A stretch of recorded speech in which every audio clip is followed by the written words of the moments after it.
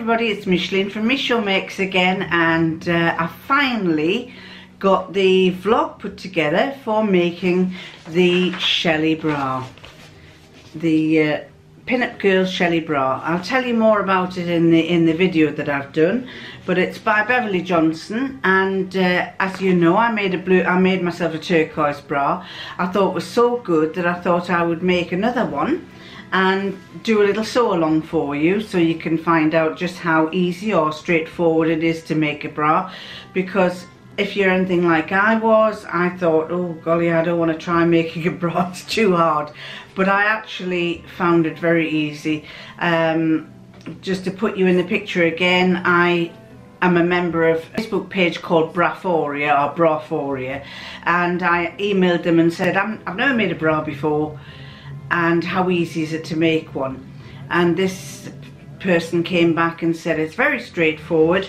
The best one to start with is this one, and she suggested that I subscribe to the Craftsy video on making a bra,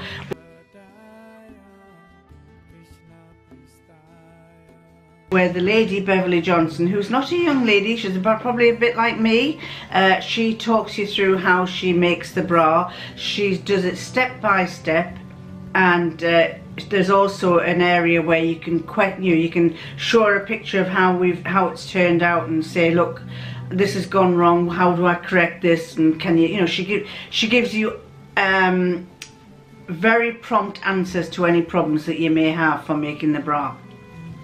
So yes, I mean, I'm by no means a professional at it, and I just thought I'd let you see how a beginner has made a bra and how straightforward it is. I would class myself as an advanced sewer, but I have to say that I think that someone who knows a little bit about sewing should be able to do it. It's quite straightforward. The basic stitches you need is a straight stitch, a zigzag stitch, a stretch zigzag stitch, which is like instead of going like that, it goes dot dot, it's not, kind of goes dot dot dot dot dot dot dot dot dot. And another one that she recommends is like a sloping zigzag. But if I was looking at my Marks and Spencer's bra, and where she suggests that, they actually use that zigzag stitch, which is a stretch one, so you could use that as well. If you only had straight and zigzag on your machine, you probably could get away with it, but it may not be as good as strong as a stretch zigzag stitch. So no harm in trying, let's say. So anyway, I shall let you get on. As I say, I'm not a professional, but I just thought you might like to see how the sew along goes. And that's the pattern again. You'll see more about it in the thing. You will see lots of fingers, wrinkly old hand fingers, and twisted fingers there. That comes with the job that I used to have. As I say, I used to do engraving, but it used to be hand engraving, and you had to it's like a pantograph in the old version, and you held it like that, and it's caused my fingers to twist a bit, and it's caused me to have a little gnarly bit there. I don't know if you can see that little gnarled bit. It doesn't hurt, but just bear in mind, ladies, that those of you who are doing this on your phones all the time, you may end up with gnarly thumbs as well when you get to my age. It all comes with constantly using the same joint for something, so bear that in mind. That's probably because I also use my finger. I'm not a thumb person on my phone, I'm a finger person, and it could also be due to the finger using my phone. So there you go. Anyway, we shall continue. This is my Shelley pattern instruction leaflet, plus the pattern which I got. The Shelley number 3245 by Beverly Johnson and the Pin-Up Girls. Not sure who the Pin-Up Girls are. I know who Beverly Johnson is, but it's basically, these are the pattern instructions. Either get this one is a purple colour, other ones are yellowish. But basically instructions are more or less the same, but the pattern surrounding is different. Beverly has a particular chart. You measure what you do is you measure the top of your bust around here, and you measure your full bust, and the difference between your top of your bust and your full bust you it gives you the cup size. Now mine was 40" on my high bust and 45 on my full bust, so apparently I'm a 40 bust, and the difference of that is 5 inches, so I'm a cup E. And she reckons that's a perfect way of measuring your bust, because she says when you breathe in and out, this goes in and out as well, whereas the top of your chest doesn't. So that's how she works out the measurement. So that's a 40E. Then, as I say, once you've got that, you've measured, you just basically open it up and follow the instructions. So let's go. The pattern piece consists of a card sheet with, in this case, there are 4 measurements. There are 4 patterns. There's the E, the F, the G and the H. So what you do is you pick your size. So mine's an E size, your E cup, and you go for the size of your measurement. So I'm a 40E, so I have to trace around the smaller size. So if you were 42E, 44, 46, 48Es. So those are all E cups. Those are G cups, H cups and so on. So I've traced around all the E cup patterns, and there are 7 pieces. 1, 2, 3, 4, 5, 6, and then there's the strap, 7. So I'll show you what I've got. Okay, so we now have our 7 pieces of pattern, and we start with the strap, which is 1. Then you've got the front band, which is 2, and that's the on a fold when you come to cutting it, and that's going to be the back of your bra part. This is going to be your cup area, and that's going to be the center front. That's going to be where the bow goes on the front of your bra. Then you have an upper cup, you have a power bar, you have a back band, you've got a middle lower cup, a front lower cup.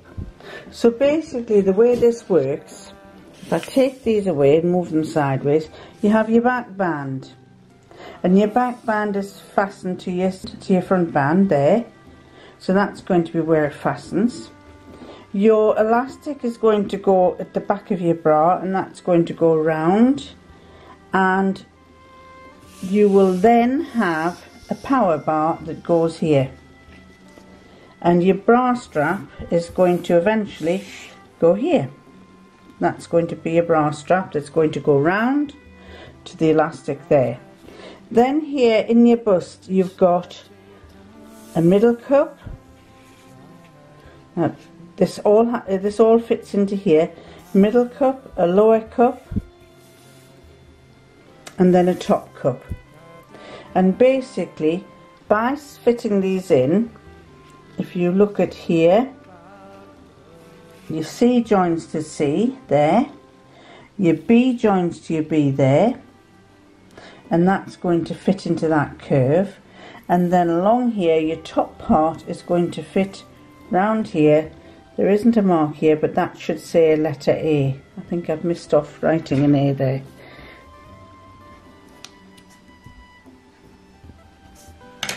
So here this top part, which would be a lace part if you do lace, or just ordinary fabric if you do the otherwise, those will all come together there and join there, and then this will sew round like that to there. Now if you look a bit confused there, I'll take these patterns away and I'll show you what it looks like on the fabric. Okay, so this is a sample piece of fabric that I've done. So basically this bit is your front panel, which is that. I'll see if I can put that kind of on there for you to see.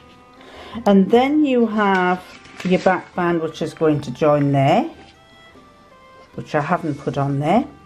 Then you have your front lower cup, which is going to go there, and that sews, if you see, that goes up there to the point A there.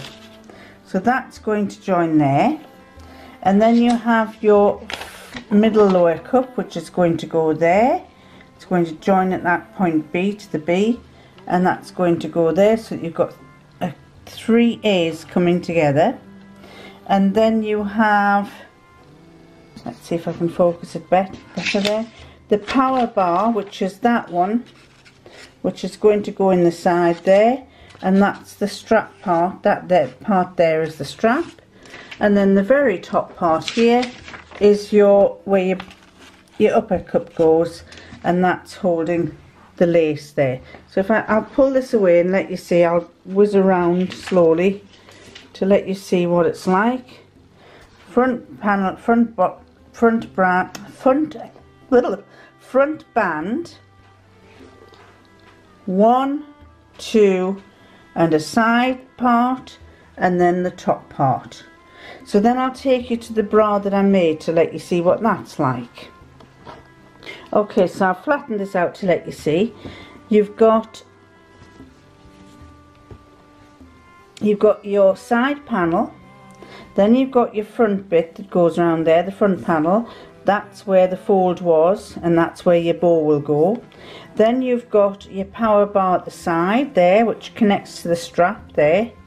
If you see, that's where the joint is across the strap. Then you've got the middle panel, and then the side panel, and then you've got the top part which takes the lace there. This pattern that I've got here is actually not the original one that I did. And after I'd made the bra, after you've made the bra, Beverly tells you to make suggestions yourself of where you could adjust it. Well, the one thing that I found was this was far too long. This strap here was too long, and so what I had to do was I actually had to cut a little piece of this and fold it over a bit more, and had to shorten this elastic. You can see it's right down there, so I really don't need as much elastic as that, and I could do with making that strap a bit shorter. So what I did on my original pattern there, this is my original strap pattern, and I've actually put a mark there to say that's how short I should make it. Now I haven't done that yet on the other pattern that I've cut on this one. This is a drafting tissue paper, which is a bit stronger, but I shall cut that further. Now I'll make that a bit shorter because there's going to be too much fabric there. And the other thing I noticed was there is a very slight amount of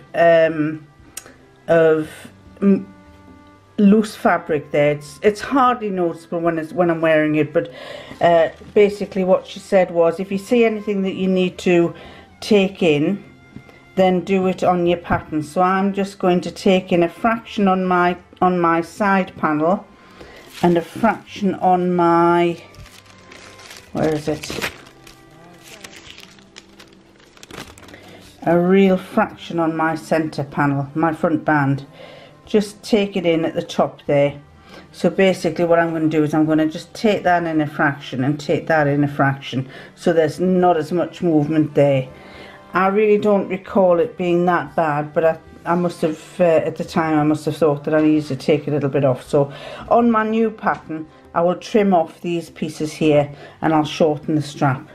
On the pattern pieces, they all have arrows on the strap and so on, and they above them, on a couple of them, she has the words direction of greatest stretch, and she calls that the dogs. She's got dogs on this strap one, and basically the fabric that you use, any stretch on it has to have, the stretchiest part has to be in that direction, or the direction wherever the arrows are. Now when you first start the bra making, you use two fabrics. One of them is a very shiny one, which is shiny on one side and dull on the other, and it's ridged, and that one has very little stretch in it at all. It doesn't stretch at all, hardly, but I think it stretches more. Let me just see, that doesn't stretch at all that way, but it does stretch a fraction that way. So you would make sure that your direction of the greatest stretch is where your arrows go. That is the part that's going to form your bodice, your bra cups. so there isn't much stretch in that. And the reason why you don't have much stretch in your bra cups is because you don't want your boobs to sag downwards. So you want something that's really well contained, something that doesn't stretch much. So later on, once you've tried your first attempt and you start using lycra and other fabrics, you want a firm fabric that's going to hold your boobs in properly. Then on the back band, which is that one, you have this stuff which is very stretchy one way, and that's the one I was showing you. If you look at it, you can see the little holes in it. It's stretchier that way. It's stretchier that way than it is this way. I can't stretch it very much that way, but I can stretch it quite a lot that way. So that is the one, when you come to doing this, that your panel will go that way because you want it to be the stretchiest in that direction.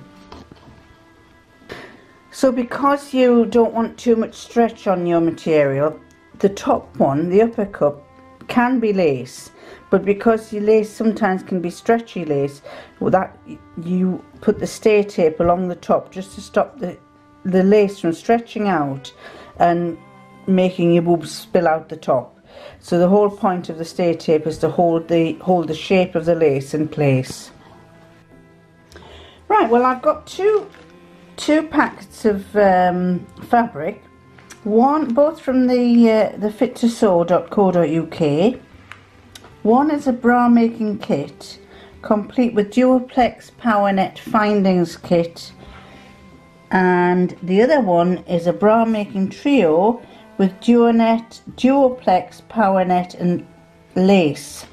So I think basically I bought this one first, and then I realised that I needed the findings, and for some reason I must have bought the whole lot here. I must have thought, right, well, I might make a few pink bras, so I bought the whole lot here. So what I'm going to do is open this out to let you see what exactly is in. So there's the findings. This is the findings. I'll just stop this camera and set it up so we can see what it's in. Right, well, this is the bra making kit, the first one, that's got Duoplex Power Net and findings in it. That's the Duoplex, that's the Power Net, the stretchy fabric, that's the Power Net, and these are all the findings. And the findings include a back fastener which has hooks and eyes on it, a set of 3 hooks and a choice of positions for the eyes. It opens on either side there, and that's where you're going to fit the side of your straps into. Just to let you see what I mean, this is the blue one. That part there fastens over the fabric of the bra there, and you stitch down. And the same on the other side. That's the part that fastens on the side, and you stitch down. I didn't do a very good job straight stitching there, but for a first time, I suppose it can't be too bad. Then you have your front bow, your 2 rings that are going to hold your elastic straps on your shoulders, the sliders for your straps for your shoulders. This is your elastic that you get to go through that. This time they've given me the right size. It's just a little bit on the tight side, but that will stop it from sliding up and down unnecessarily. So that's your two sliders and your elastic fabric, elastic straps. Then you have this lace that goes along the top of the bra. Once you get to be a better bra maker, then you can start choosing your own lace, but I thought that was quite nice. That will go along the top of the bra. Then you have 2 elastics. One of them is a narrow one and the other one is a wider one. Now on this bra, the wider elastic went along the bottom of the bra, along there, and the narrow elastic went round the arms, it went from under the arm and round there and up to it basically covers your armpits and round the top of your strap. So that's what those 2 elastics are for. And the last one is this, which is actually like a tube of channeling. It actually forms a little tube. It's not easy to open up, but it forms a little tube. Now this is what I used as a stay tape across the top of the bra, and it was a little bit too much on the thick side. I couldn't fathom out what that was, and then I realised what it became. This actually is the tubing that that tubing there that you sew in that takes your underwire. And so that will be the one that goes around there like that and takes your underwire if you're going to use them. Now, but so those are all the findings that you need there. Now this is the same packet. I'll put those on there so I don't lose them. This was the same fabric, but this time I got some lace with it, but it didn't give you findings. I didn't buy findings with mine. Now you've got your lace. They give you quite a bit of lace. That I actually only used a fraction of this lace. You get quite a lot. It's well, I think it's about 1 meter of lace that you get. And what you actually use it in this first bra, you only use about that much of it. And one bit is the top of one and top of the other. So there, I've only used a fraction of the lace on that. I suppose that once you get good at it, then you could actually make certain parts of the rest of the body of the bra into lace. And what you would probably do there is, because this lace is kind of stretchy and would probably give too much on your bra, is you might cover it up with Duoplex to add a bit more strength to it, to give it that firmness when you're making the bra. So that would be the next stage after making a basic bra. You could probably try it with a piece of lace over the top. I think that would be quite nice. So I haven't decided. I might actually make a top cup with that on, like that. I think it might look quite nice. Anyway, this one is the same as that. I've got double the amount of this Duoplex, and I've got double the amount of the Power Net. As you see, it's not exactly very matching, but I think that's the closest colour you can get.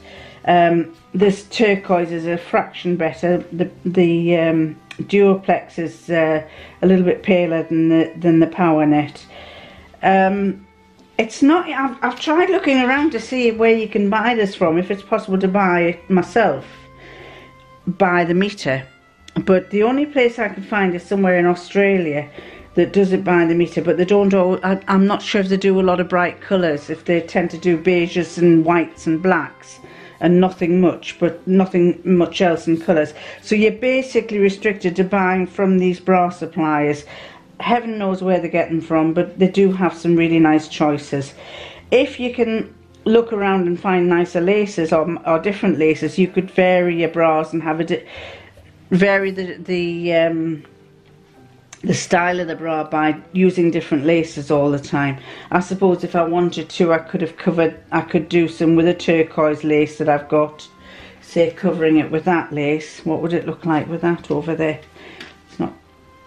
You could have, say, a contrast of turquoise with pink if you wanted to.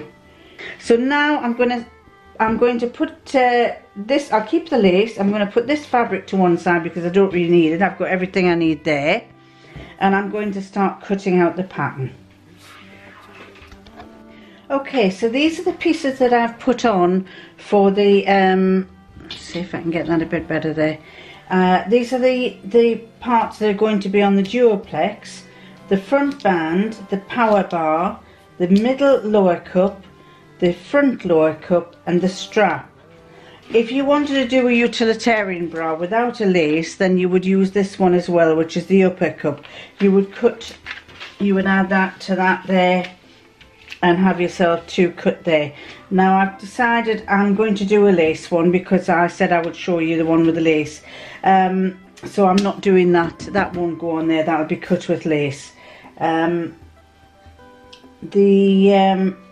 Thing that you may think I'm being a bit frugal having it all in that area, but this comes from taking a fashion design course where the lecturers used to constantly tell us not to waste the fabric, even though we bought the fabric ourselves. They used to say, why are you giving it so much space between it? What you could, you know, why not put it all together so you're as close as possible so it leaves you with more fabric? And actually what they're saying is right, because out of that piece I have almost a little bit over half left and a strip down the side, a pair of pants, underwear pants, knickers, or I could use it to make another bra. So that's why I pin very close together. Now the thing that Beverly points out when you're cutting is you've gone to the bother of measuring your bust and got your measurements exactly right. So you do not cut big wide edges around the pattern. You've got to get it as close as possible to the pattern. She recommends using one of these very, very fine roller cutters, or to make sure you have very sharp scissors and you cut very close to the edge. I tried that. I prefer the scissors because I find that I've got more control with a pair of scissors. And the other thing that she says is you do not need, if you do it properly, there should be no tacking involved. There should be no tacking and no pinning once you've got these pattern pieces. You do it all by your eyesight and by the feel and the stretch. So and I managed to make the bra without having to pin anything together, so it should work. It's once you've got this pattern cut out all nicely and straight edges all the way around, no chunky bits, then it should work well. So I'm going to cut it now with my scissors.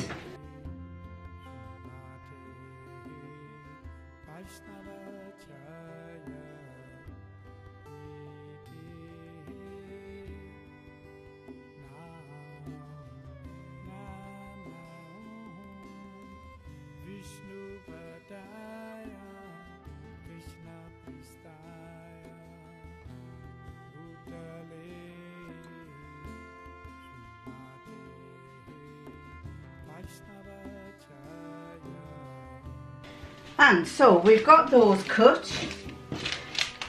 The next thing is to cut the back band, which is the power net. Now the power net, they don't give you as much of it. That's as much as you get. It is not very much. You can see it's actually probably about hardly less than 12 inches square. So if you've got a small bust, you might get away with 2 lots. If you haven't got a small bust, then you're going to end up with not much to play with. But what you could make is a pair of pants with what's left. These, whatever you use here, could be a side panel. You could have two narrow side panels going down the side of your pants, and the duoplex, that one and that one could be the front panel of your knickers. So you've got a front firm panel and you've got this side duoplex side panel that's going to hold your hips. So perhaps that might be another thing that I could do, show you how to make some knickers out of them. So this one I need to cut 2, and it's got to go in the direction of the grain. So what you've got to do is you've got to have the little rectangles when you stretch them. I don't know if you can see there. When you stretch them, they've got to be going narrow and thinner that way. So that is going to be the direction there, and that's the direction there. So I need to cut 2 of these. So I'll put this on a fold like so.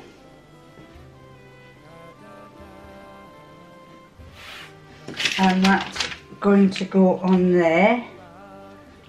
As I say, there's just going to be that panel and a little bit at the top there that I could use. Let's see if I can pull it down a bit more, a fraction more. Right, so that goes like that, and we've pinned this on.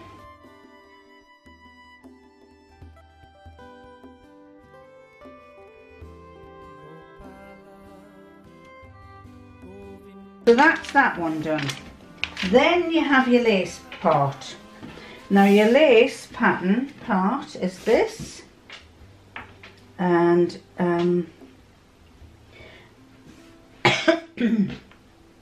what I'm going to do is I'm going to do it this way. So I'm cutting it towards the end here, and I'm lining up the tops of the scallops of the lace, and so that they're exactly the same on one to the other, and that one's slightly lower. Right, so they are exactly matching there, because you don't want one scallop to be on wrong, you know, totally wrong on the other. And then it says place the low points of lace along the line. So what I'm going to do is I'm going to try and get it, because of the length of it, I'm going to try and get it so I get 1, 2, nearly 3 scoops in it. So obviously there's going to be a bit of wastage there, but that's, you know, I'd rather do that and then I've got exactly the right size. So pin that on, make sure it goes, I need to go a bit higher up, I think, there, like that. So then we cut that, and I'm going to turn it around again. I find it easier to cut it like this from this side.